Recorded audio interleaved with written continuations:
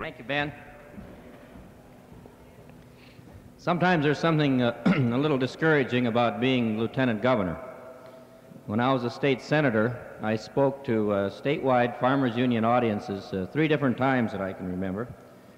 And now I've been relegated to the position of panel moderator. But I won't take that as a demotion at all, because you wait and see. One of these years I'll do something significant enough to earn the honor of being a full-fledged convention speaker.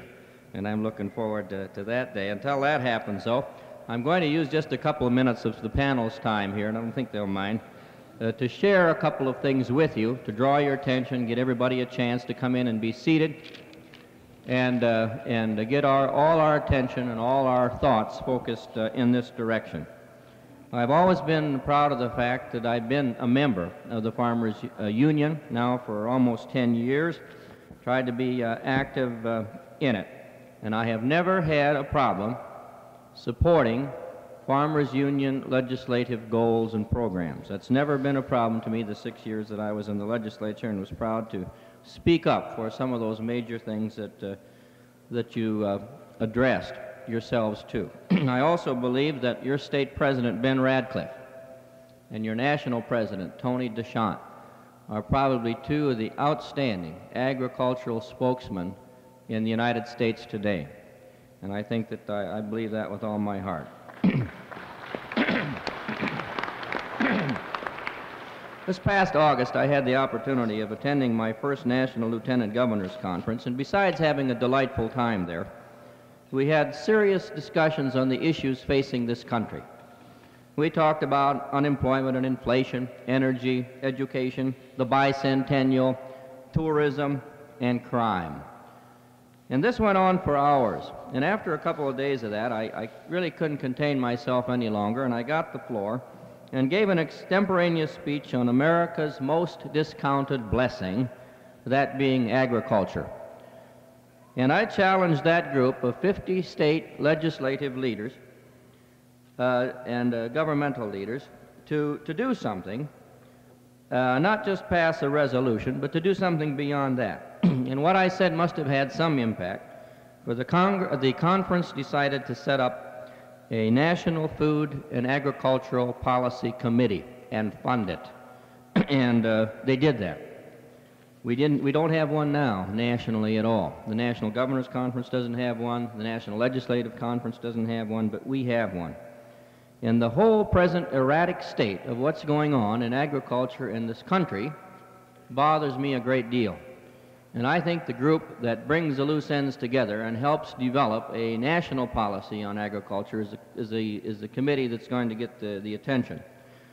It seems to me that our whole mood right now in agriculture in this state, and we're going to talk about that, the panel members are going to, and nationally, is we're getting ourselves into a position where we'll have to depend on 60-cent hogs and 60-cent cattle and $5 wheat and $3 corn to keep going. We're spending twice as much for land as the land is worth, and if we have any kind of reversal at all, there's going to be a lot of us so far out in the limb that we're not going to be able to recover from it. And somebody's got to get a handle on it. Certainly this present administration isn't, in my view. Well, this national committee that's been selected, I was selected vice chairman of it. We're going to meet in Ohio in December, along with a pretty heavyweight national group, and you're going to hear a lot about it, and I just thought I'd mention it here so you can follow our activities in the press. I think today that we're spending some time, the fact that we are spending some time listening to legislators and discussing issues with them is not only appropriate, but a very, very commendable thing on the part of this conference, part of this convention. I want to introduce these gentlemen to you. I know them all personally and well. I've worked with every one of them over the years in the legislature, and we have a good group here. I'll start with Henry Poppin, just to introduce him. On my far right, he's from Kingsbury County. He's a farmer, and he's been in the Senate for, I think, about 10 years. If you're from that county and want to cheer him on, that's all right. Yeah, we have some from that neck of the woods. Philip Testerman from Han County started out in the House, and now he got promoted, of course, to the Senate. Henry is a Republican and Phil is a Democrat, but their voting records on farm-related issues are almost identical.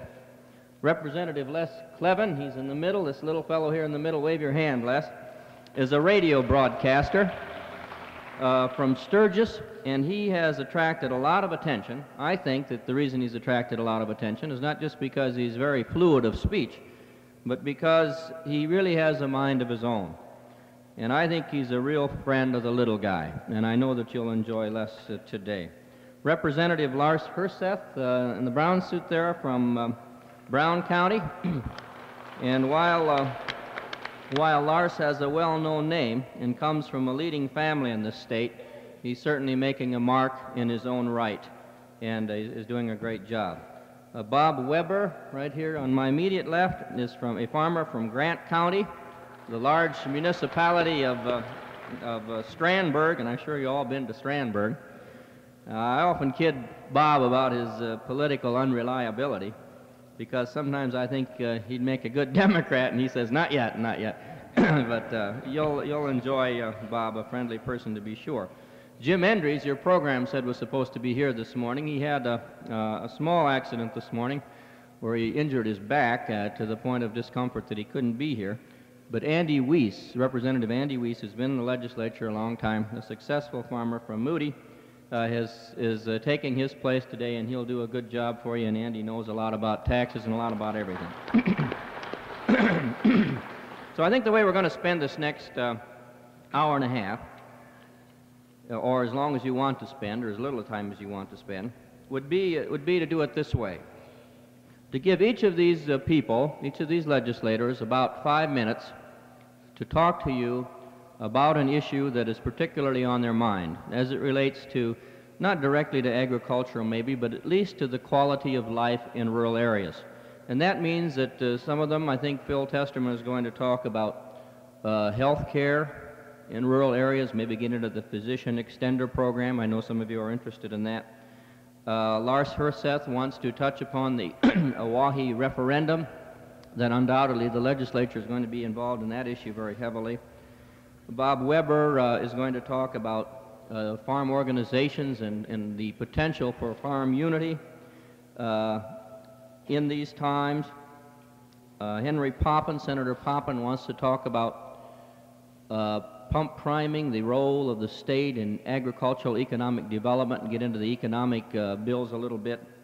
Les Kleven is very much involved now in the minimum foundation study and wants to talk about education, and naturally then we'll get into its financing. And Andy Weese will get into tax proposals for 1976. I don't know if he's going to be as optimistic as Ben Radcliffe was yesterday in a TV shot that I saw last night on the news or not, but that's up to him. Now, we could spend hours, and we do in the legislature in the interim, on any one of these subjects. We could spend hours and hours on them, and we don't have hours and hours, so we're going to try and move along. After these people have addressed the subjects that they have seen fit to address, we're going to take questions from the audience. They have to be written. We'll have pages come and collect them. We'll screen them so we don't have a lot of the same questions on the same issue. And then we'll have a question addressed to a specific legislator, his reaction. If there's another reaction here on the panel, we'll take that. If there are any further reactions from the floor, we'll do that. Now, my job is to keep this within a time frame that makes some sense. We're not going to spend, for example, a whole hour on rural health care, although we could. We're going to move it along, so if I cut you off, if I change the subject, which I'll have to do, I'm sure, don't take it personally. It's just that we want to cover more ground. So we're going to get along here, and I'm sure we're going to have a great time. I hope that you're attentive. Ask piercing questions and hope not for a vague answer, because these aren't just plain old politicians. They're farmer politicians, and they'll tell you the way it is. There's a lot of difference, you know, between the city guys. No offense, Les, because Les will tell you the way it is, too. He, above all, probably will tell you the way it is. So Senator Testerman, we'll let you start out, and he wants to talk about health care in the rural areas. Philip?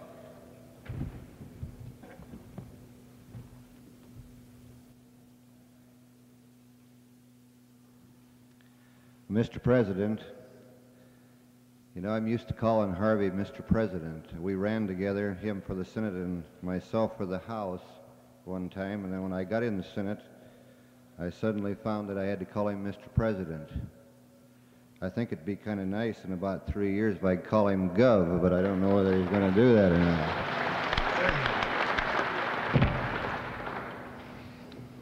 To President Ben Radcliffe and to the fellow legislators here and to my many friends in Farmers Union, I could probably talk this morning, as Harvey said, on numerous things. I think we could go on antiquated tax structure in South Dakota, or I serve on the South Dakota Indian Commission. I could say, well, we have 5% of the Indian people in South Dakota, yet 30% of them are inmates in the state penitentiary.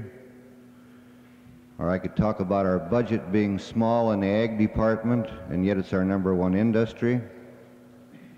But I've chosen instead to talk on rural health care this morning just for a few minutes. I was over to the breakfast this morning, and I'm sure some of you were there, and Ruth Gavel, I believe this is the right pronunciation, touched on this just a little bit. I think that the real reason that I've chosen this for a topic this morning is because I'm rural. I think I'm as rural as anyone on this panel. We have about 18 counties in South Dakota with no doctors, and 2 of these counties join the county that I live in. I live 21 miles from the nearest town, which incidentally doesn't have a doctor. I still have a rural school. My township has 3 different phone exchanges in it. It has 3 different mailing addresses. I have neighbors that live a mile from me that I call long distance on the phone. So I feel I'm rural. I guess I could move to town, but you know we can't all live in the city. And really I enjoy rural living. I do see some disadvantages from it in this respect that I was telling you about, and holds true in our health care too. I want to give you just a few facts this morning in relationship to our problems in rural health care. Good morning. I mentioned before that we have about 18 counties in South Dakota that have no doctors. We have 50 of our 67 counties that have fewer than 1 physician for every 1,500 population. We rank 50th. South Dakota ranks 50th in this respect. We have some South Dakotans that live about 150 miles from a physician. We have 50,000 people in South Dakota that live at least 50 miles from a physician. We have about 150,000 people in South Dakota that live that far from a hospital. We have 21 counties with no licensed hospital. We have 23 counties with no nursing homes. We only have 6 counties out of the 67, and they're all pretty much in eastern South Dakota, that have any intensive care facilities. We only have 10 counties that enjoy the presence of mental health centers, and more than 20 counties have no public health nursing service. Only 18 counties out of the total 67 have home health agencies. And if possible, things could be worse, I suppose. As I mentioned before, South Dakota ranks 50th in number of doctors to patients or people. We have 1 doctor in South Dakota for about every 1,341 people. This is a gloomy picture, and we have done a few things, which I will mention that have probably helped to alleviate some of this. But we must realize in the legislature and as citizens of the state, if we are to provide services and to correct any given situation, it takes time and it takes money.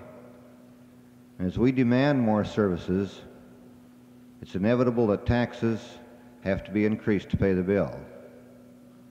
I'm going to give you a little personal experience. I had the misfortune a few years ago to lose a good friend while trying to get to a local hospital. But without the things in an ordinary car to sustain life in an emergency, the person was lost. And I'm convinced that with some of the services that we have added today, in just the past couple of years, this person could very well be alive today and sitting in this audience. One of the services that I refer to is our ambulance service. Some of the changes we've made in that in the past just 2 or 3 years. It's changed a great deal. And the reason for this is our isolation of our people from good services in South Dakota, and because of the low density of our population, we got involved in emergency health services.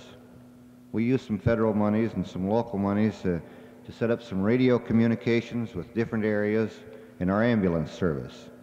We have a pilot project that might be interesting to you right in this very area. It covers between Washington Springs, Miller, DeSmet, Huron, hooks up some of our clinical facilities with our ambulance service to do a better job. And the ambulance personnel are trained in an extensive course. It takes about 81 hours to qualify. And when they come out of this, they're known as emergency medical technicians. They have some of the know-how to do some of the things that you can't as a person when you're bringing somebody in. And to date, we have 917 people have completed this course. And this is recognized pretty much throughout the United States. We need more people, and the goal for this coming year is to train 300 more in South Dakota. Some more things that I might mention along this line that we've been involved in South Dakota. We have over 6,000 people have been trained in basic emergency care courses. And this is the start of your ambulance service course. It's the first part of it. This course takes about 18 hours to complete. We have about 100,000 citizens in South Dakota that completed the medical self-help course during the last 10 years. There's probably a good deal of you right here that's taken the medical self-help course. This certainly helps in emergencies and especially in rural areas. Am I running out of time, Harvey? I've still got 10 minutes to go. I'm sorry. Sorry about that. I think some of the things that we have to do in our medics programs and these, we had a pilot project that I want to mention here and hurrying this along. In 1972, Senate Bill 1 was passed with an appropriation of about $200,000 to start about 5 young nurses, or not young nurses, a couple, 3 of them were married, to put them in an area in southwestern South Dakota where they could be physician's assistants. One of the places that they trained for some of you folks from Gerald County here were from Dr. Dean in Washington Springs. They were placed in the Murdo, Kadoka, White River area. They were even allowed to, through this law, to write prescriptions. They could sew up cuts. They could have prenatal examinations, all sorts of different things. They could do 80% of the things that physicians could do. I think it's important that we go a little farther on this, help more than we have. I think one of the things that I'll tell you about the medics program that concerns me, it was designed primarily for rural area assistance, directly to your local practitioner. They could work within an area of 50 miles. However, this has now been diverted, and although I don't have the facts, it's my belief that it was meant to help us with rural health delivery. But I think if you'd look right now, and I intend to look into this, that probably there's more physician's assistants in the city of Sioux Falls than there is all rural South Dakota today. I think that some of the legislators are going to look at this. I'm sure I'm going to. I don't think that was the intent of it. It bothers me to start a program and see that we don't have the delivery that we needed in rural areas. We started 4-year med school. And for all of you, I want you to know that this, in all probability, won't put a doctor in every small town, but it should help. We have a lot of communities that are involved in things like this, and I would like to say this, that some that I'm aware of have offered to pay tuition to students wishing to go to medical school, forgive 1 year of it for every year they practice in a community. I've also, one community I'm aware of that agreed to build a clinic. I suppose a clinic, $50,000, $60,000, maybe $100,000, and turn it over to the doctor to use if they'd come and practice in a certain community. But I think that each of us, even one community guaranteed a salary, I think, of $40,000 to start, which is not too bad. Physicians are paid not too badly, but you know, health is, you can't count the cost of health. I hope each one of you in here, if your community lacks this, that you'd be willing to contact your representative or your senator, not only nationally, but in the state, and see if we can give you some help on these kind of programs. Thank you very much.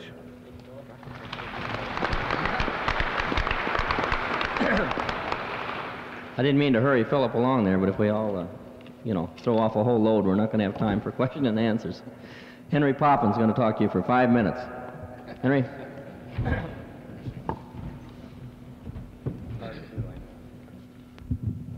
Thank you, Mr. President. Farmers Union members, it's indeed an honor to be here today. I think it's a great privilege to come before this very agricultural audience and share some of our views and let you know us some of your concerns. You know, we have a lot of fun in the legislature. Sometimes we have some frustrating moments. And one of the great the fun things is to kind of make a little fun of those people over on the other side, to give them a little rough time, And of course, they're good at giving it back to us. But last winter one time I was sitting down in the coffee shop, and there were a few representatives sitting there drinking coffee, and one thing I'll have to say for those fellas, they're very honest. I may not say much more good about them, but I will say that they're very honest. And just to illustrate why I think they're very honest, they were, I believe one of these fellows was in that crowd. They sat around the coffee, and I don't know just why, but they seemed to be in the confessing mood. And one of them kind of broke down and said, I've got a terrible problem. She said, nobody knows it. But, whenever I go into a store or something, I pick up things. I just can't keep from it. She says, I'm really sorry for it, but I just can't help myself. And about that time, another one broke down and said that he also had a terrible problem, and his was a drinking problem. He said, I don't drink out in public, but whenever I'm home, I just can't leave that bottle alone. Well, the biggest surprise was when the third one said, and I just have a hunch it was this radio broadcaster, but he says, I've got a terrible problem. He said, I just can't keep a secret. So I know they're an honest bunch of fellas. Now, to get on with our program, well, I like South Dakota. Whenever I'm gone from South Dakota, I think I want to come back because I like the place. But whenever you go out of state in some areas, you see some signs of activity which I think are lacking in South Dakota. Now, I'll have to admit that I've had somewhat of a change of heart, but I think that we have to look at some system of economic development which is promoted by the state. We are a capital deficient state. One of the reasons that possibly in some areas we haven't developed as we should is that we have, while I'm not making any charges at any financial institutions, we have some of them that play very close to the belt and are very conservative. We have others that are very good, and we'll have to pat them on the back. But we have many areas in this state where we could develop considerably if we had a method of the state pumping or priming the pump. And I'm going to look very closely at the next session at these proposals. Now, the Interim State Affairs Committee has been looking at these proposals. I've been reading their minutes. I'm encouraged by these things. Now, we had considerable discussion on those last year. One of those involved bonding the cement plant. Well, now, while I am not particularly fond of that proposal, I will say that I think we should look into the situation in depth. I think there are many worthy agricultural enterprises. There are some economic areas, especially in our small towns. One thing that one safeguard I'd like to build into any legislation that encourages economic development is that we can keep some of the people in the small towns. For years, most of the economic development has been going to the cities. I think even my town of DeSmet is a fine example of 3 or 4 rural-oriented industries that are keeping people in our county and in our state. Now, one of the big advantages of that economic opportunity is a tax base for our school system, and another very important part is sales tax. As long as we are so dependent on sales tax, and especially in a time of inflation, we need the sales tax money to use it to fund the programs of our government. Now, Representative Endries, who isn't here, and I are on the Appropriations Committee, and it's very trying to try and sort out the worthy projects and fund them, because we always have the problem, is there enough money to go around? I think one of the ways is to create some more economic activity and keep, as long as we're so dependent on sales tax, we've got to take measures to keep this sales tax increasing. Now, so much for economic activity and that program of development. Another thing that I'd like to mention, because I'm on the Medical Malpractice Committee, and Representative Testerman, or Senator Testerman, pardon me, talked about rural health. I think one of the problems that the legislature will look at very closely next year is the medical malpractice problem. One of the things that concerns all of us on the committee is that our costs are so high for medical malpractice in South Dakota. About, I think, if I remember correctly, about 7th in the nation, rated right behind some of the more metropolis states such as New York and California. And most of the members of the committee can't comprehend that our experience has been that bad in South Dakota as far as medical liability is concerned. One of the things I'd like to see, I suppose it's maybe asking a little too much, but I think we should have an actuary of some type in the insurance department so that we knew that these people that are coming from Minneapolis, Chicago, and giving their facts and figures, most of them are representatives of the insurance industry, that we had some very good people in our insurance department to counter their claims. Right now, we practically have to take their word for it. Now, why is medical malpractice so serious? The fact, I think Senator Testerman has gone into many of the medical health problems, but if we want economic development in the state, we have to have good health care in all areas. But we've funded a 4-year medical school at the University of South Dakota. Now we need to make sure we can get these doctors to stay in South Dakota. If their rates are so out of line or just too high, why, we'll have trouble keeping them.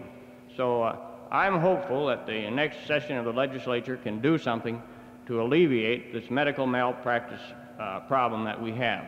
Is that about 5 minutes? Yep. Okay, fine. Thank you.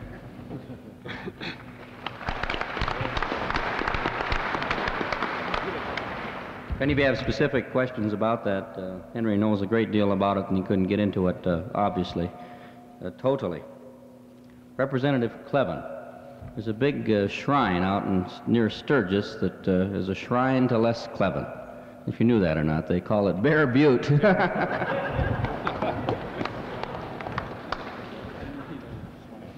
Well, you know, you said I wasn't rural, and maybe I'm not, but I'll just bet I'm about as rural as anybody up on this panel. At least I was last night. As a matter of fact, if I don't quite stay awake today, why, I have a reason. I'll tell you what it is in just a word or two. I intend to drive over here leisurely last night, and I have a rather busy week. I have to be in Pierre today and tomorrow, and then I'm going to Chicago for a meeting on Friday and Washington on Monday. And I bought a little farm about a year ago or so, or ranch, whatever you want to call it. And I made up my mind when I got the thing that I wasn't going to sell anything at a loss. And it hasn't been too successful up till now. The chickens, I spend $4 a day feeding them, and I get $2.25 worth of eggs back every day, so I haven't sold much there.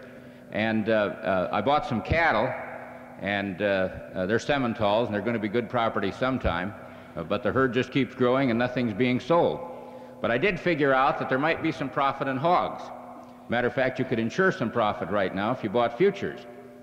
So I went in the hog business, and you never do anything halfway in our family, it seems like. And last night, going to be gone all for the next 5-6 days, there are certain basic things that have to be done with confined hogs before you can leave them. And I was doing that, which was mainly cleaning up one of the buildings they're in, and I had them in another little place. And somehow my little boy came along and opened the door, and I had 200 hogs all over the farm. And we spent a good part of the evening getting them back in and getting them counted, and we did get them all back in. And by the time that job was done, it was just too late to leave last night, so we came this morning. That isn't what I came to talk to you about, though. I came to talk about education. And you can't talk about education without talking about money.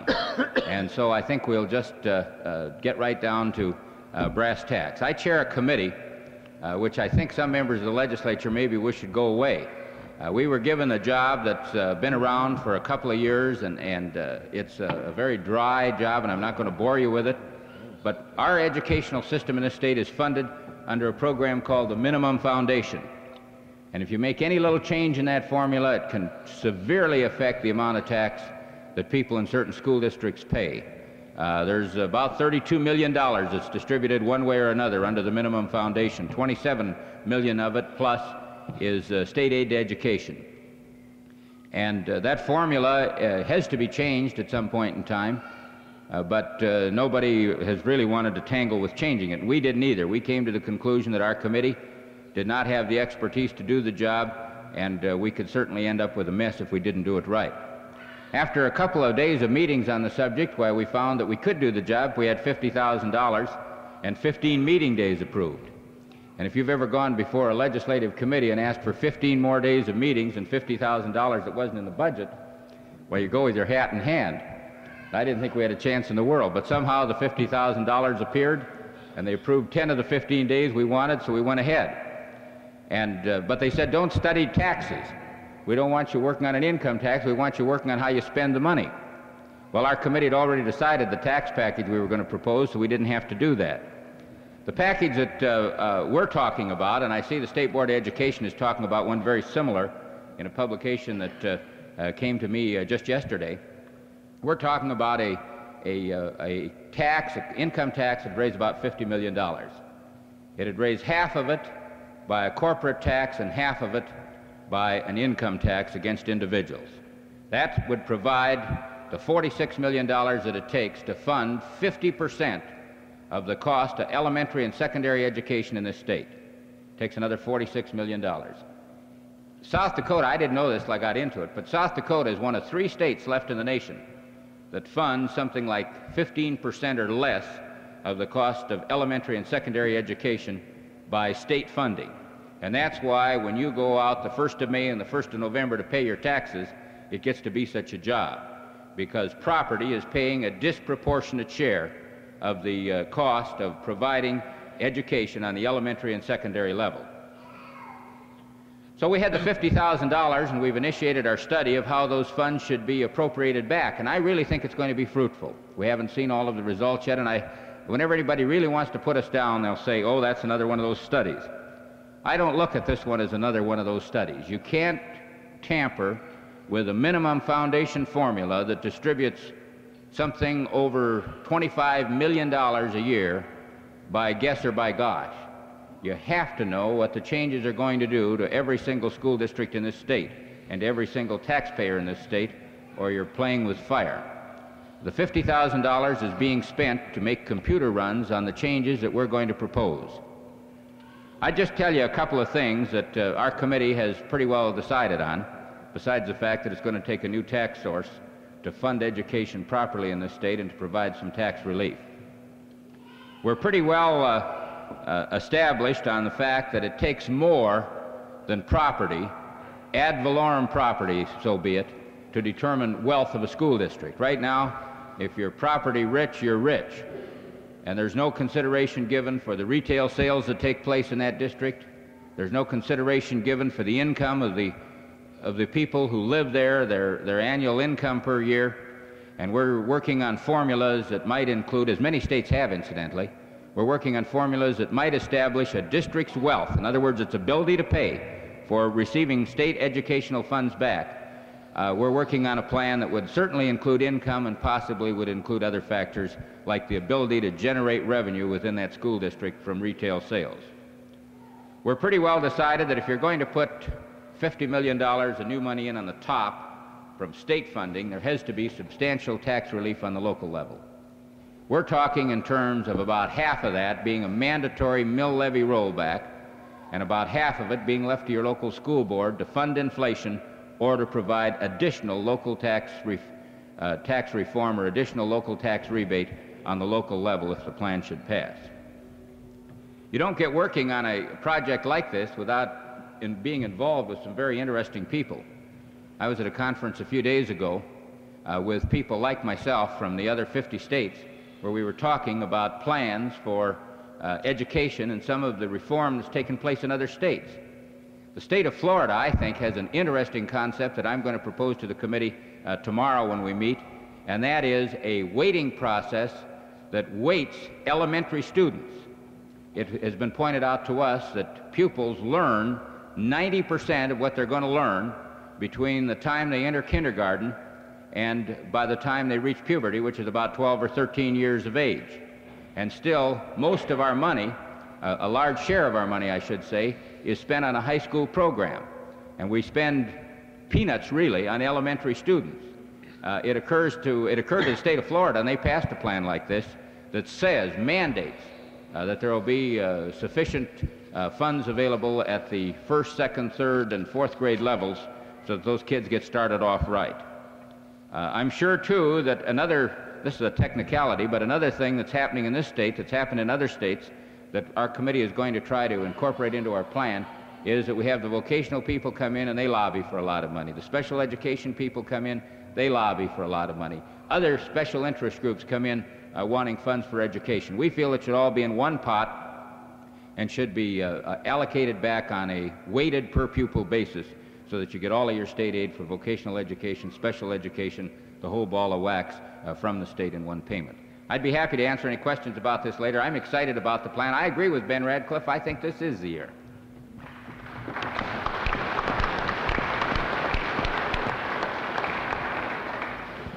Well, that's good to hear. Lars Herseth, please. He's going to talk about the referendum question. I think you all know what that might involve. Thank you. Ladies and gentlemen, fellow members in the House and the Senate, Lieutenant Governor Woolman. See, since I'm on the other side in what we refer to as the Greater House down there, I don't have to refer to Harvey as Mr. President. In fact, most of the time I can refer to him as whatever I want. Today, the topic that I have chosen is the question that undoubtedly will be coming before the House and the Senate in Pierre this coming fall, this winter, and that is the question of a Oahe referendum. Now, I don't pretend in these few minutes that I have here to get into the pros or the cons of the Oahe question. That would take more than the entire legislative session, I'm afraid. So I would like to point out from what I have been able to find out in the last few weeks since this has been being proposed, of what exactly would it entail to the legislature. What groundwork will they have to set up, and how would they set that groundwork up? In the first place, the legislature does not even have the power to set up a referendum. In a court decision or Attorney General's opinion in 1927, it was stated that on popular issues such as whatever they may be, whether it's a Oahe referendum or what, cannot have action taken upon them by the legislature to simply bring them to the vote. One possible course of action, I suppose, would be that if it were initiated in whatever district the voters were going to vote on it on. This is another area that brings up considerable problems. Who can hold this election? Who in state law is qualified and has the power to hold this? Does the Conservancy subdistrict have that power? Your Conservancy subdistricts do have the power to hold elections. A number one area is on boundaries, who should be in that conservancy subdistrict and who should not. And number two is on elections on accepting federal contracts. But they do not have the power to institute a referendum on a topic such as Oahe yes or Oahe no. That power would have to be given to them by the state legislature through a statute change. Now, as you can see, just in getting the power developed in order to have a referendum, there are numerous problems. But let's assume for a moment that we have established that we are able to hold a referendum. And then what problems do we have? It, in my opinion, has been somewhat popular lately to say, yes, let's have a referendum, let's have a yes, let's have a no. Two of our federal congressional representatives has suggested that. They have left it up to the legislature. And yet, it seems conveniently they have ignored, perhaps, the who, the what, the where, and the when of such a referendum. In other words, what are we actually going to vote on? Are we going to take a broad statement dealing with Oahe and say, yes, we're for the continued development of Oahe as planned, or no, we are not? Or are we going to vote on the master contracts that the sub-conservancy districts and the game fish and parks have with the federal government? Or are we going to vote on those contracts that the irrigation districts themselves have with the Bureau of Reclamation? In other words, exactly what are we going to vote on? And this has to be important, because if there is not agreement as to what exactly we'll vote on, there would be no merit at all in a referendum.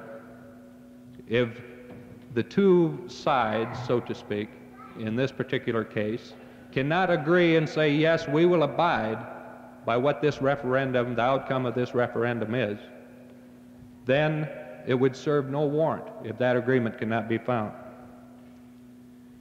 Then you run across the question of who should be allowed to vote. It has been said that possibly the whole state of South Dakota should vote. But yet, is the lawyer or the worker in Sioux Falls or Rapid City, is he impacted and affected as greatly as that individual in Spink County, or in Brown County, or in Beetle County? I think that perhaps, and I have my own feelings on that, I know the United Family Farmers have suggested that a 5-county area be the only area allowed to vote. And yet, where the one is so large that maybe it is not exactly representative of what should happen with Oahe, I think perhaps the other is guilty of being so small. The other area that would seem to me the most logical would be the 15.5 county area comprising of the Oahe Sub-Conservancy District. It would seem that this area, though within that area there are numerous gauges and qualities of who is infected most or impacted most, it would be the most representative area to hold such an election, if such an election is possible to be held. And of course, the when of the election, if the legislature has to come up with statute changes, which they could deal with in the next legislative session, and I'm sure will be asked to deal with, then, of course, those do not take effect until July 1st of 1976, and it would be only logical that it would be held at the next general election, for probably two reasons, one being, of course, the timing, and number two would be the timing along with the general question as to getting the better turnout rather than holding a special election and a number of people caring about the project but yet maybe not caring enough to go vote. So to just briefly recap this as to what your legislature will be looking at, and I'm sure receiving ideas from you and looking forward to those ideas, and that is a statute change allowing and empowering a certain part of our state government to hold a referendum on Oahe. And then, of course, they would have to, at the same time, empower a certain body to come up with the wording of that referendum itself. And then, of course, who will vote. And if I might, for just a minute, if I'm not getting too close to my time, I would like to say my own particular view on the referendum question itself. And that I wonder if South Dakotans are really ready to make that decision and make that a final decision. Are those that are somewhat against the project or against certain aspects of the project ready to say, no, this plan is not good, we want to eliminate it entirely? Are we ready to say no to those economic advantages that could come to this whole area of South Dakota and to South Dakota as a result? Or on the other hand, are we ready to say yes to the project design that is instituted in the Oahe Plan? Or are there some other avenues? Perhaps maybe we can get some help from our federal and congressional delegation. That it seems that the center crux of the problem, of those that support it say we cannot take the time to try to redesign it or to try to alleviate some of the problems that are pointed up to us because we will lose our federal funding. Is there some way, and I would think that as well as the state legislature can find a way to hold a referendum, if that is the people's wishes, then it would seem to me possible also that our national representatives and our congressional delegation can also find a way to hold those funds perhaps in escrow and give South Dakotans a year or two to say, okay, here's an alternative to Oahe. Here's a certain aspect of Oahe that we don't particularly like, but it can be changed and it can be solved. This is kind of the approach that I would like to see. I happen to think that right now a referendum would almost be impossible to attain a good result from, because I don't think between the two groups that agreement could be reached on what we'd vote on. But this is exactly what we're going to be faced with in the legislative session, and I'd certainly welcome any of your remarks. And I thank the Farmers Union for asking me to be a guest on this panel, and thank you.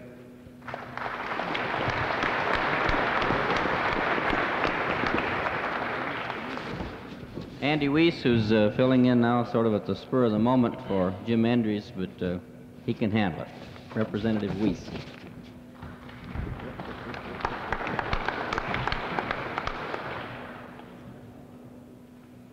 Thank you, Harvey. Fellow legislators and ladies and gentlemen of this convention. Little did I dream this morning when I left home at 5 o'clock that I would be a part of this panel. I came out to attend breakfast, of which I had been a part of here a few years ago in Washington.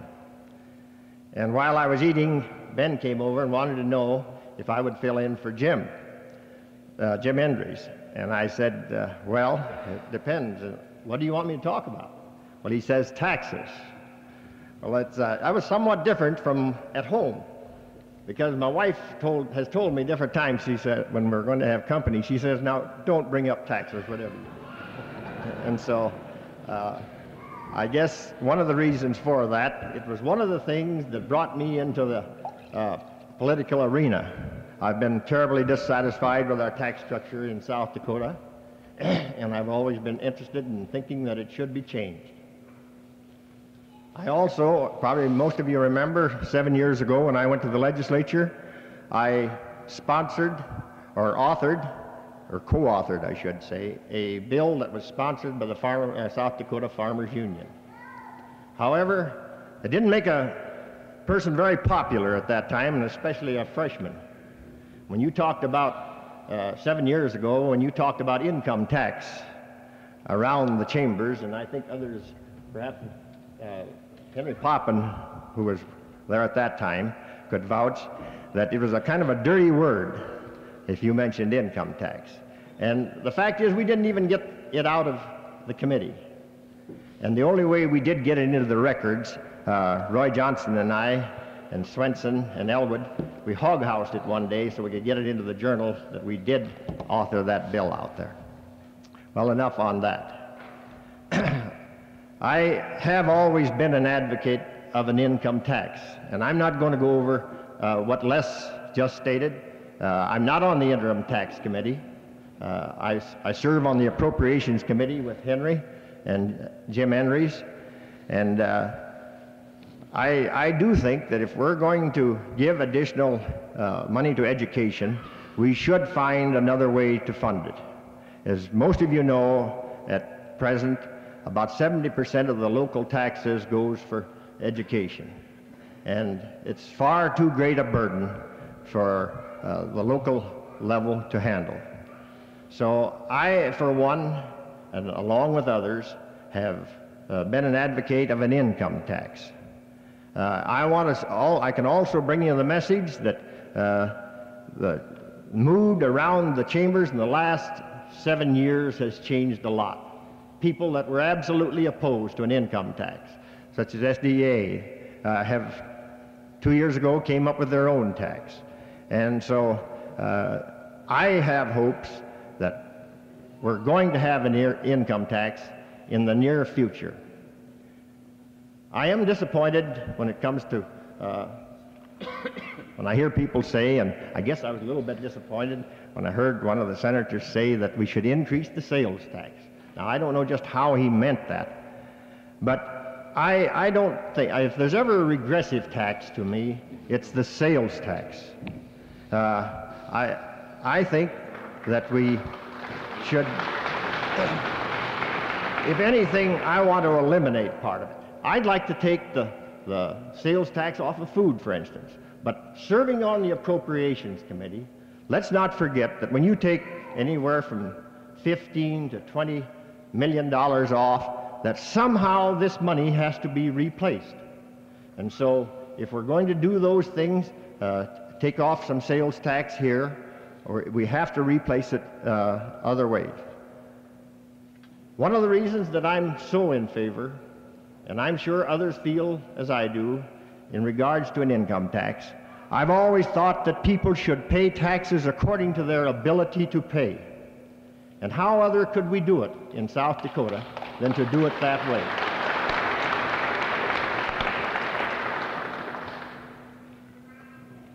I want to also say, and this is my own opinion, that along with initiating an income tax, I would also like to see the personal property tax repealed. So I have no quarrel with Farmers Union on that particular issue. And I think if you will look back through my voting records and the bills that I have authored, you will find that this is the things that I have stood for. So I guess that without taking too much more time, I just want to say I understand why we need more taxes or more money revenue, and the reason is because of the demands of the people, and I'm as guilty of that as anyone. But the thing that I think would be far more fair is to revamp our tax structure so that people will pay according to their ability to pay. Thank you.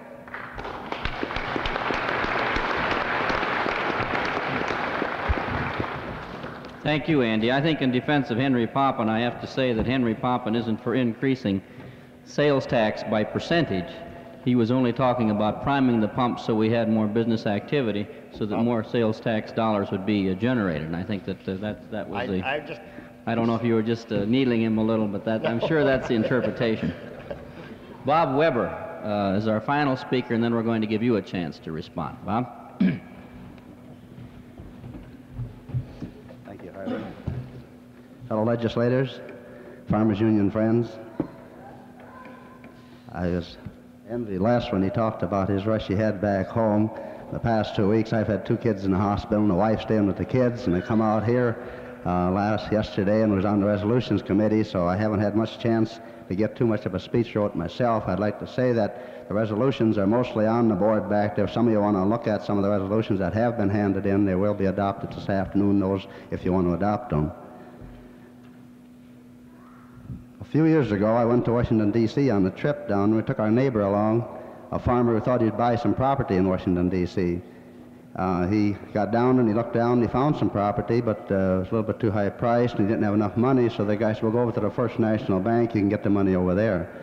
So he went over to the First National Bank, and the gal says, yeah, she says, you come back here, we'll go back and see the president. So she took him down to a beautiful big bank and a lot of corridors, and got back in the back. She had a beautiful lounge. She set him down, and she said, you wait here, and pretty quick a great big guy come in about the size of Les here, and about a $400 suit on and about a $4 cigar, and he walked up and he says, Alfred J. Cobbs is the name, president of the First National Bank. What can I do for you? He says, John C. Hicks is the name. I'm a farmer from South Dakota, and I want to borrow some money. He said, boy, this guy, he's a good one. I'm going to have some fun with him. He said, you know what we do at Country Hicks out here in Washington, D.C.? No, John says, I don't know what you do at Country Hicks, but I'll guarantee out in the country where I come, we know what we do at Cobb's.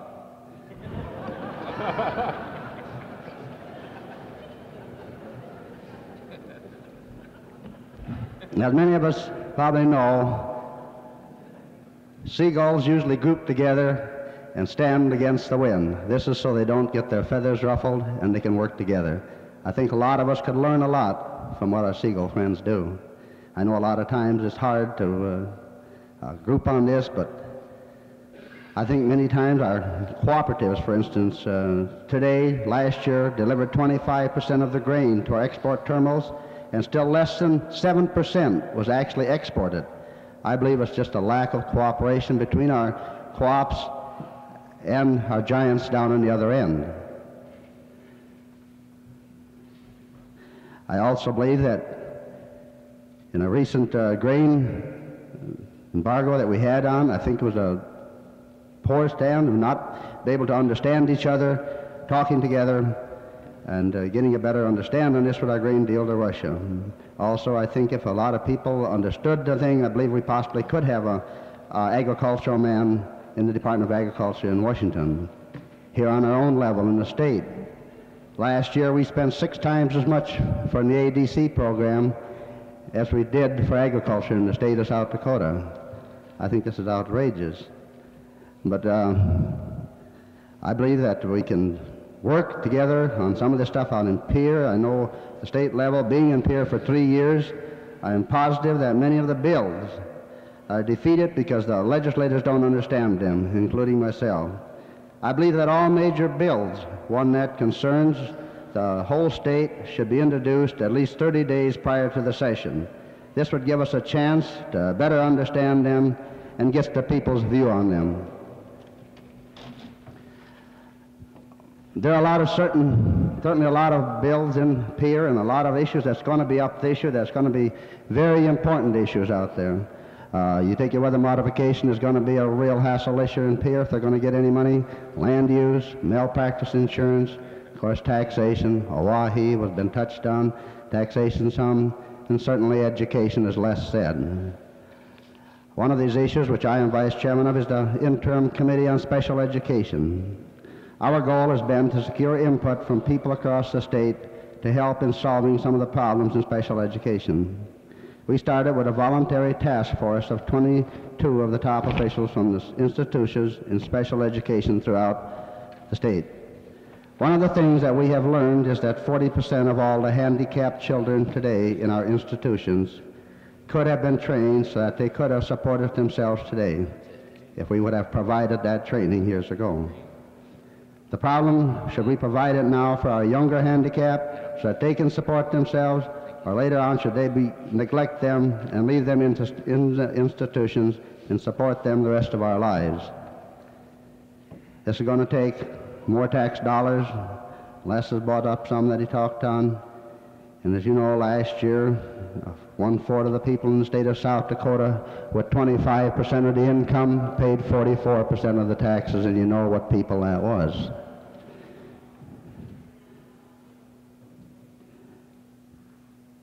Our corporate tax that was defeated last year really made me sick. In fact, the other day, I spoke of working together and not getting ruffled, but I nearly turned my back when I read a piece in the Minneapolis paper that was given to me by a neighbor. It's a 6-inch column. It says, your state corporate income tax in South Dakota will be 3 zeros if you take industry in South Dakota.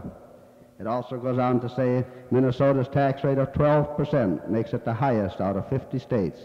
The second highest is Pennsylvania.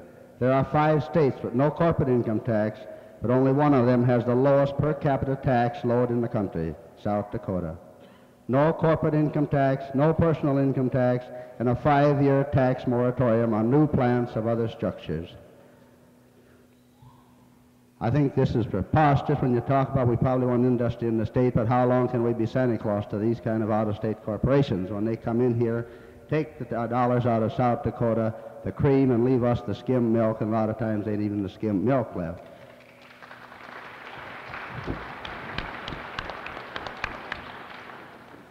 I believe now that we're probably going to have to work harder than ever for a state income tax and a corporate tax. But like Les said, if we can pick up half of this on out-of-state corporations, they talk about that prices will go up in the state of South Dakota on your merchandise if we put a corporate tax in here. Well, we checked out Sears and Roebuck over in Minnesota, and where they got a 12% corporate tax, and these prices were the same in South Dakota as they was in Minnesota. If this is so, then we're building the schools in Minnesota today, and I think it's about time we got a corporate tax in South Dakota where we can get some of the gravy that's been going out of the state of South Dakota. I thank you.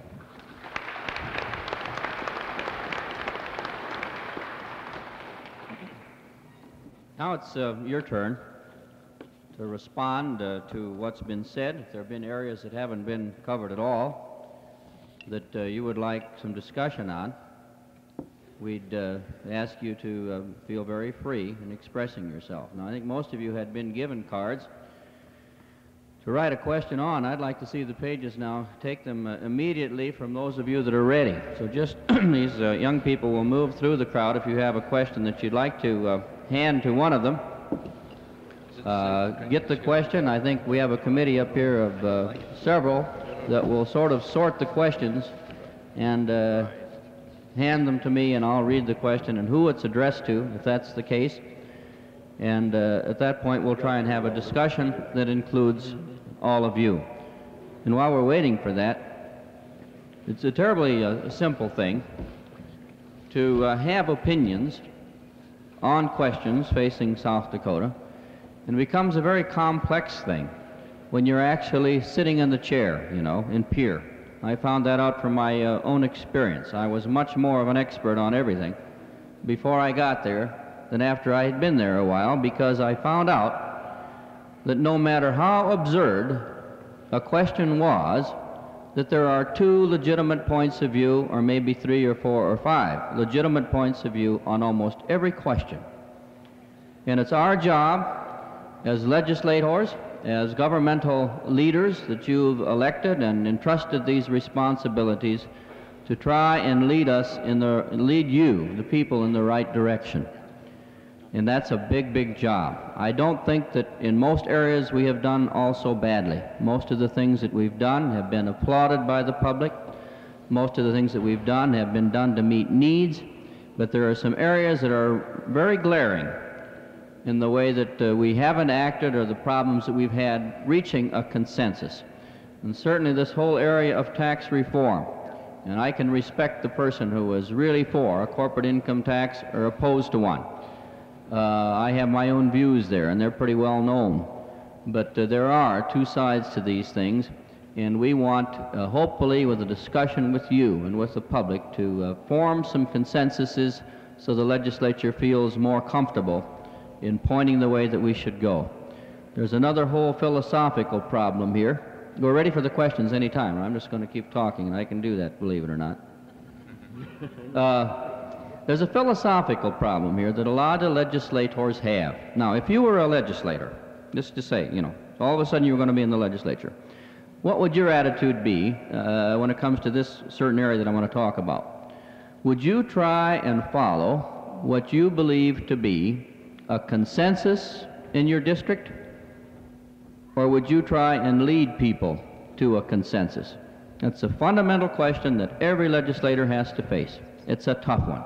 What do? Do you follow what people are telling you, or do you lead out and try and lead them to a consensus when no consensus exists? And that's the big dilemma that you'd have, that every legislator has, and everybody views that a little differently. Okay. I think Mr. Testerman, it's addressed to you. What are your views on the use of cement plant monies for use and promotion of irrigation projects or other private economic development? You can answer the question right from where you're sitting. Let's test the mic, though, to make sure it works. Is this live? Can you hear me out there? Good. Okay. The question is, what would be my view on cement plant funds to use for projects of economic development? I can tell you that about, I'm not real certain on this, it was 3 years ago, I believe it was, I sponsored a bill with my seatmate, Bert Anderson from Chamberlain, to start and have the state fund an irrigation project in Buffalo County, which is west of Gan Valley, north of Chamberlain. And we funded that to the tune of, I think, a couple $100,000 or $250,000, somewhere in there. The federal funding on this, had they went federal, these 5 farmers that asked for this, they will repay it to the state of South Dakota at a lower interest rate, of course. Their funding there was $500,000 was going to be the cost on a state if we planned it for them. The federal would have been $1 million. Looks sensible to me that we help them out with this. The reason I bring it out because this is something that happened. We did get this bill passed in the House and the Senate. It was signed. This irrigation district right today is operating very successfully. Using some of that Oahe water on that land down, well, just west of Fort Thompson.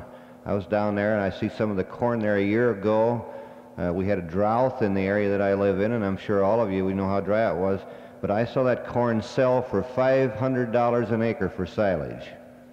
So I know that it helps. And so yes, who owns the state cement plant? Every one of you and me sitting right in this room and every other citizen in South Dakota. If we can help South Dakota with economic development by using cement plant funds, I'd vote for it in a minute. I think the answer to the question was yes. This is addressed to anyone on the panel. You people that ask the questions don't mind if I don't identify you, do you? If you want to get up and say, I asked that question, I have this to say, feel free to do that if you don't take too long. But sometimes personalizing them doesn't prove all that much, unless you want to do it that way. To anyone on the panel, is it necessary to raise salaries and wages every new moon? Apparently salary increases that are talked about to bother this person a great deal. Does somebody want to talk about the salary question? I'm sure that you're talking about governmental employees or people that are elected. Anybody want to address that? Go ahead, Henry. I'm afraid I can't give you a yes or a no, but I think Representative Weese and I on the Appropriations Committee are faced with that fact. And I think by and large... Talk a little closer, some can't hear you. By and large, we know that we're going to have to give something with the cost of living as it is, but I think both of us on that committee, and we sit next together and discuss these things, that we have been reluctant to go very far in this situation. But we've got to face some issues. If you've got good people in state government and you find that they are going to private enterprise or that they are going to other states, it might be cheaper to give them a small increase than to lose them altogether and train people that are inexperienced. Now, I've been probably as slow to give an increase as anyone, but I guess you just got to face the facts that you have to give a little in that respect, and I think Andy's probably agrees with me on that. I'd have to agree with him on that, and I'd also like to add that after all, if we take a look at our own business and how much the expenses have increased there, along with our cost of living on the farm, I mean our food and such, I also think they are entitled to some raise. And we did give the $400 plus 2.5%, which was a rather small raise, I'd have to say, but that's what it turned out to be. How many people in this room think that our elected people, we're not talking about congressional people, our state elected people, the governor, lieutenant governor, everybody knows he's underpaid, but I mean, legislators, judges, how many of you think that they're overpaid? I'd like to see your hand. How many think they're overpaid? How many think it's about right? And obviously you know what the third question is. It's about right what they're getting. How many of you think that they're entitled, as industry is entitled or gets, cost of living increases to make their wages competitive? How many of you think they deserve a small increase, in other words? Well, there seems to be, the status quo seems to be sort of a comfortable position to take, and that doesn't surprise me too much. The overwhelming number think that the salaries are about in the range where they're acceptable. A few of you think that they're maybe overpaid, and some of you think that perhaps they could stand a raise, but the overwhelming position was they're making enough. I think we spent enough time on that one.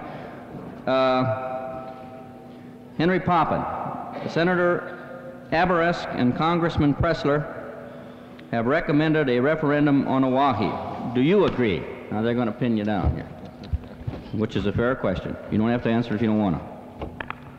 Well, Talk right into it, Henry. I've been asked to go on the referendum, and I think I've told those people that possibly I personally would favor the referendum. However, I think Representative Herseth brought up some of the things that I told those people that asked me to be on a bill sponsoring a referendum. I told them at the present time I don't think we can do it. There's too many unanswered questions. So you aren't going to see me on a bill or any legislation asking for a referendum. I'd like to see what machinery we have in state government, and I'm sympathetic, but not to the point of, I just don't think a referendum is constitutional, so that's about the answer to the question. Okay. Although the question was addressed to you, Senator, does anybody else wish to address that subject? The other panel members. Anybody want to say anything briefly? My name is going to be on a referendum. My name is going to be on a referendum bill, and I have this view. I live out west where it isn't going to make an awful lot of difference, and I think the people who are going to be affected should make the decision. And I really hate to vote either way on it because it's going to affect you people who live in the area much more than it is us. Anybody else wish to make a comment on that one? I believe that we would have to go along with a referendum. Like if Lars said, if we could come up with some decision where the boundaries would be, and this would depend a lot on the referendum. But as I stand now, I believe I would go along with a referendum to find out what the people feel, if we could come up with the right boundaries on this, to see where these boundaries are going to be.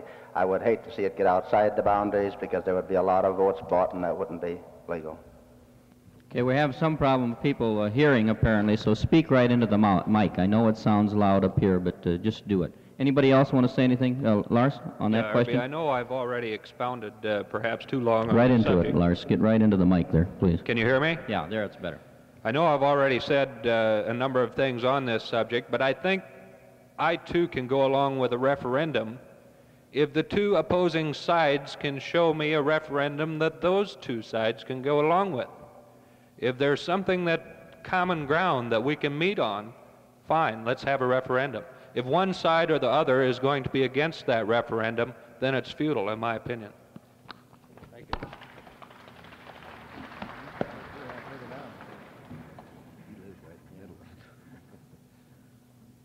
Well, I think that gives you some idea of the mixed opinion among the legislators, and it'll certainly be a major issue. There's no question about that. And hopefully, if it's approached right, the issue can be resolved by the legislature. Hopefully that will be true.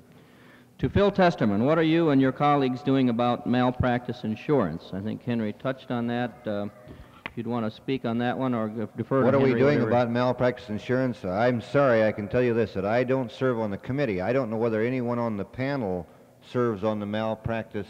Oh, Henry's on it. He's on the summer interim study, and I know that they've went into this a long time. I got my own personal feeling on it, I can tell you that, and I have never appeared before their committee this summer. And I think that in medical malpractice insurance should be treated the same way that we do wrongful death on highways in South Dakota. 30,000 is the limit on that. I think that malpractice, in order to get the premium down, that you have to put a limit on the amount that you can sue for. You can sue a doctor for $1 million, and how many doctors we got? Very few. Their insurance premium immediately will go up. We had malpractice insurance that was sold to these 5 nurses I referred to you about. Had quite a time with that, getting insurance for these people that were practitioners or in the program that I spoke about earlier in the Kadoka area and White River and down through there. They were finally covered. They had something that the insurance company had never done. Incidentally, there's very, very few companies that sell malpractice insurance. It's a different field. Henry can tell you more about that because he's been on the interim study. Let me ask another question, Henry, since I think this will conclude the ones on the malpracticing, then we'll switch to something else. How come malpractice insurance rates are so high in South Dakota, since we really don't have that much of a problem here? How come South Dakota rates 7th in the nation in mal? So you can address the whole subject briefly and try and straighten as many people out as you can and share your knowledge with them. Okay, thanks. One thing I'd like to remark, I suppose most of you people will be here at the convention tonight, but at 9 o'clock on educational TV, there will be a program on medical malpractice, and we'll go into very much of this discussion only in greater detail. One of the things that it's hard for our committee to believe is that we should be rated as the 7th worst state. That's one of the reasons we think we should have an actuary in the insurance department. These independent insurance groups come and say, well, this is where you are, and we have no way of refuting their statements. I don't believe we deserve that 7th rating. They claim that we have had a lot of suits. We haven't had a lot of suits for a lot of money, but we've had a lot of suits, and those things string on for so many years that it's hard to say. But some of the things that have been discussed in the committee, I think you might see some restrictions on contingency fees. There's many states have said that over $200,000 there would be a limit on what the attorneys could take in. I think most of the committee thinks for the smaller claims that they should go at the present fee schedule. I think another thing that will probably come out of the committee is to take off this, so many times when there's a suit you read in the paper about it's a great big suit. I think there'll probably be a recommendation that no specific amount be mentioned, that it's only for damages, and probably go a little slow on pain and suffering so that we can get the amount down. Has this, let me ask a question because I want to know, has this whole matter of malpractice insurance and the work of your committee sort of boiled down to a struggle between the medical profession and the legal profession? I know I made a remark in the press one time that I thought that claims against doctors ought to be limited by statute because I thought they were unreasonably high. And I got a biggest pile of nasty letters that I've ever received from personal injury lawyers where they said, before you said this, I gave you credit for some brains, and now we know you don't know anything. And as you've had that experience, is it a struggle between the legal eagles and the medical profession, or is there more to it than that, or what? Well, I think that we've had some of that, but what the committee has tried to do is to have the medical people and the legal people sit down and come to some common ground. Now, we will have a recommendation from the South Dakota Medical Association and from the Bar Association, and we're seriously considering a screening program where some of these where we'll go through a committee before we go to court, and maybe we can keep some of these things out of court. Now, the court costs are considerable, and if we could keep a lot of these cases out of court, I think we could cut down the medical practice costs. So we're trying to get these people's heads knocked together a little so that before we get to court, we definitely have a definite conflict. Okay. I think we'll leave that subject then, since the question, a couple others about the land bank proposal, and then we have several others on the Oahe Project, and we'll have to get back to that because a lot of the questions deal with that. But to deal with this thing, I know the Farmers Union Convention, the speaker you had here yesterday, made quite a thing about the Canadian land bank and that being a kind of proposal that might be transferable down here. There's two questions. What about a land bank or some system to keep our young people on the land? Is the state going to work on legislation to help young farmers get started into farming? Now, I think the questions are related to this concern that the Farmers Union particularly has on making it possible for young farmers to get in and stay in farming. What is the legislature going to do about this? What have they talked about, if anything? Now, some of you that haven't, Andy, would you care to address that, or Bob, just briefly? If you don't know, just say you don't know. I'll just briefly say, I think one of the things that could help is tax reform on young farmers starting. There would be some tax relief there. As far as, I don't know whether you were speaking, Harvey, or they were asking the questions in terms of money that was to be appropriated or grants, or what did they mean by that? So far, we haven't done anything along that line that I know of, and as to whether there's any intent of it, I cannot say. Bob, you want to comment further? I would just say that after listening part of the talk yesterday that was given by the gentleman from Canada, North Dakota is going to have a bill in the legislature this year. That bill has already been drafted. I understand Minnesota is going to have a bill in their legislature. We have a resolution in back there asking the Farmers Union to support and work with all other farm organizations to support the Saskatchewan Land Bank. So I'm sure there is going to be some going on in the future through legislation on this. Whether we're going to get it in South Dakota or not, I do not know, but North Dakota is proposing this year and Minnesota is proposing a bill. So. Okay, there seems to be, I guess the answer to the question was there's interest and discussion in Minnesota and North Dakota, and perhaps it'll catch on here. I'll tell you how it'll catch on the quickest, and that's if you continue to put on some pressure on the legislature to do it. And we hope to have some proposals along those lines that are workable for our area, and I would predict that there will be. There's several questions here that on the Oahe question again. And I think we should take this one probably first. I think it's a feeler question on the part of someone. It says to anyone, will the next legislature vote against the Oahe Project as it now stands? In other words, I think what this person is saying, given the Oahe Project as the legislature understands it, and if they had the power to vote yes or no, how would they vote? I think that's what this person means. Given the project as they understand it, public sentiment for and against it, and so on, if they had a chance to vote, how would they vote? Does anybody want to venture a guess on your experience? How would the Senate vote, Philip? You want to take a guess on that? You don't have to if you don't want to. I will, but you don't have to. There's one thing that I kind of like about the Senate over the House. I served in the House, and we had our new scoreboard go in, and your score all comes up. But in the Senate, I vote next to last. And so you can sit there and watch your vote pretty close if you want to. This isn't a fair way to do it, but we do.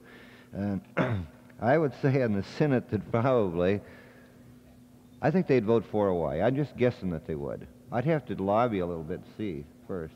That would be your inclination, though. And that's all you can do, because you haven't asked anybody, but that would be your inclination. How about you, Henry? From my experience of last year, I think that it would narrowly win in the Senate. The Oahe Project would stand as far that as... the Senate would be pro-Oahe by a narrow margin. By a very narrow margin. That's your opinion now. Okay, how about the House guys? Now, you don't have to say anything if you don't want to, if you don't know, but if you'd like to, share that. I think it's a legitimate question. I think you can answer. Lars? Well, of course, we wouldn't know unless that problem were right there, but we could go into a little history of what we had in the House last session, and of course it would be the same members. There was a resolution for a moratorium which narrowly failed, and I think there were a few that voted against the moratorium, that if the situation were reversed and the resolution was calling in full support of the present plan of Oahe, where I think that also would fail in the House today. You think that if the Oahe, as it's understood, the present plan were voted on in the House, it would fail? Yes, I do. That's your opinion. Okay, I wanted to make sure that that was stated right. Andy, would you agree? If you don't have to respond if you don't know, but if you want to, you may. I think that's a fair question. I think that it would fail if it were voted on in the House. You think support for the project wouldn't be there if it was voted on in the House? Support would be there myself. Les, is that your opinion? If you care to answer, you don't have to, but just the way I read the House. I'm not ducking the question. I just don't honestly know. I was just talking to Lars about it before you called on Lars. I felt the vote on the moratorium might have been a pretty good test vote, and I guess I would say it'd be very, very close, and maybe it could just narrowly squeeze by. Bob? Well, I'm sure that regardless of, as far as I'm concerned, it would fail in the House because there's a lot of questions, I think, that isn't answered, and I think it's getting harder for the legislators to try to understand this than it is out there, because every day you get in more questions on both sides, and I believe it would fail quicker now either way in the House than it did last year. There's one interesting comment I could make about the legislative attitude toward Oahe. When I was chairman of the Legislative Research Council Executive Board, as chairman, I sent out a letter to all the legislators. This wasn't last year, it was 2 years ago now, asking them if they'd be interested participating in a forum, educational forum on Oahe, so they could have both sides of the picture presented to them. And out of 105 legislators, we got about 6 or 7 responses, and there wasn't much interest in it because nobody really knew anything about it and they didn't particularly care. Now, all of a sudden, this whole issue is raised up to a high visibility level. In my opinion would be that they don't know any more about it than they did 2 years ago. So maybe it's something, an effort that should be done educationally. I would certainly be in favor of that. And let the proponents and opponents, if the legislature is going to get involved in this, my particular view is they're not ready to make a decision on it because they simply don't know. And they will know if the question is posed to them. Much effort will be extended, I think, on both sides to get them up to a knowledge level so that they can make an intelligent decision on the question. But right now, my own opinion would be that it would be a very uneducated kind of response on the part of most legislators, because I asked them, particularly the ones out of the area, and they don't know the Oahe Project from the Grand Coulee Dam. And they'd better get informed about what we have to lose if it goes through, what we have to lose if it fails. And there's a lot of education that needs to be done before the legislature, statewide at least, is capable of making that judgment. That's just my opinion. Let's see if there are any others. There's some comments here, but they aren't really in the form of questions. Somebody wanted to see Larry Pressler suggested pipeline seriously considered, but it isn't in the form of a question. See if there's any others here. Studies about the cost per acre, that kind of thing, which are kind of technical questions. What will be the cost of carrying coal by the slurry system as compared to the railroad? I really don't know that that's a state legislative issue. What will happen to the water if we don't use it or someone else down the line gets it? That's a very, very old question. I think that's a debatable one that doesn't have a real firm answer. And see if there's any others that can be given an answer that really means something. Let's see. Here's one. How long legally do we have to make a decision on Oahe, and how soon can other states come in and take our water? Does anybody know the time frame? Henry doesn't? Phil doesn't? I don't. Nobody seems to know the length of time. It's been a long time. Since the original authorization to now, I guess it's been almost 20 years. Whether it could be another 20, I think it's a matter of conjecture. I don't think there's a good answer on that. Those are the major ones that have to do with that subject. I think it's interesting to note, the summary statement would be that if the legislature were called on to be a decision maker at this point, both the Senate and House represented here feel it would be a very, very close vote. I think that's a significant observation. Anybody argue with that? Okay. Here's something else that, and we're getting close to 12 o'clock. I was on this committee last year, Les. Why, under the minimum foundation, does the amount the district receive in state aid education vary from year to year? A lot of people had asked me that. I'd rather have you answer it. Why, if we have a minimum foundation program, which means we get state tax monies to help fund our school districts, why does that amount vary from year to year? You can answer that, Les, I'm sure. Well, I don't know if I can or not, because there are many reasons it could vary. The reason that it varied most in Sioux Falls, which is where all the static was created this year, and I'm sure that That isn't the concern of whoever's here now, but the reason there was declining enrollment. A combination of declining enrollment, of changes in the local tax structure, and assessment procedures could all have an effect on the amount of funding you get. I think the most unfair part of the minimum foundation formula as it now stands is that a district's ability to pay is measured entirely based on real estate, as I said. Somehow that isn't the fact that you have a lot of land and it's valued under the sales ratio at a high level. We all know that having to do with agriculture, that doesn't represent your ability to pay. And when you plug in a income formula, and there aren't even figures available, or I think there'll be tomorrow, but there haven't been figures available that show what the income is per school district in the state. What is the average income of a certain school district? When those are plugged in, it looks altogether different, and the availability of funding to you could be considerably different if you weren't a rich district because of a low income level. I think to wind this up, because we're up against 12 o'clock, there are several questions here on the tax question. Certainly a major question before this convention, and it always is, and you're very consistent, I think, in your view. It says here, I don't know if this is a fair question or not, I think it's more an observation. The Argus Leader, that's Sioux Falls newspaper, of course, led the way in stopping the income tax during the last session. What can we do? I'm pretty sure they're talking about what can the Farmers Union do to overcome this in the next session. Andy, do you agree with the observation, and do you have a solution? I don't have, I do have some solution. Right into the mic, please. And that is, I think more public relations would have something to do with this, and to tell our story the way the Argus Leader did. Perhaps we don't have the money to do it, and we probably wouldn't lean on the same people that the Argus Leader did. They leaned on the laboring people, you know. They weren't interested in labor as far as I was concerned. They were interested in the Argus Leader.